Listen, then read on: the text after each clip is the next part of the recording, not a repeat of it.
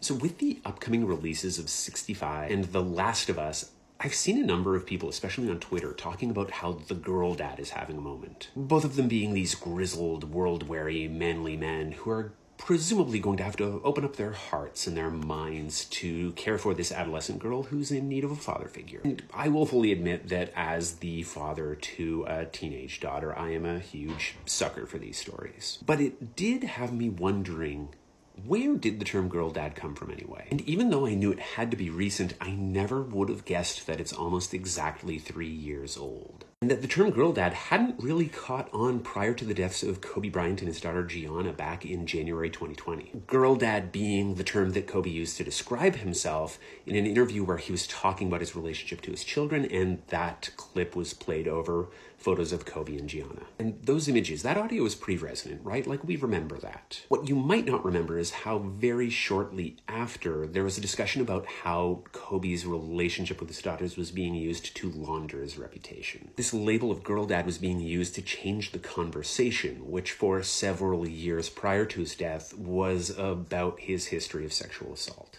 And even if the term girl dad was new, that strategy is not. That whole rhetorical move where men deploy the existence of their daughters or of their wives, their sisters, as a way to deflect criticism, to defend themselves from the accusations that they either aren't considering women or they are themselves misogynist. That is very old. Because how can any man who calls himself a girl dad possibly have a problem with women, right? Now, of course, the origin of a term isn't everything. It doesn't mean that the term is used exclusively or even predominantly by misogynists to launder the reputations of men who have mistreated women. But it does make me feel icky for using the term to describe myself. As far as summaries go, this one is not very far off the mark. But Boymom is an interesting concept all its own with its own fascinating and ambivalent backstory, so let's unpack it. So Boymom entered the popular lexicon about 20 years ago and caught on about 15 years ago, during one of the regular recurring moral panics about boys being violent and out of control.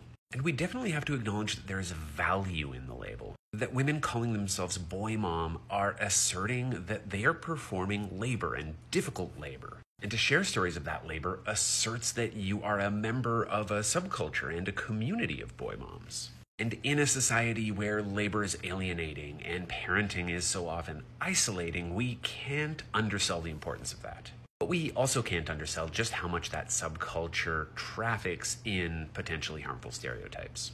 And this is where we see a disconnect between the rhetorics of boy mom and girl dad.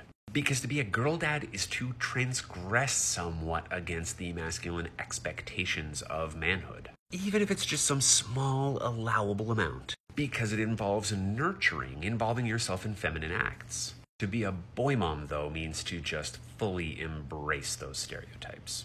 To be a boy mom is to perpetuate harmful rhetorics like, boys will be boys. There's one other interesting layer to this conversation that I want to add, which is that boy mom, again unlike girl dad, is a trademark, and has been since 2007. And the trademark holder is known to be particularly litigious, so don't go slapping boy mom on a t-shirt and try to sell that on Etsy. Because boy moms are apparently also girl bosses. Oh god, that was a terrible joke. Please don't hold that against me.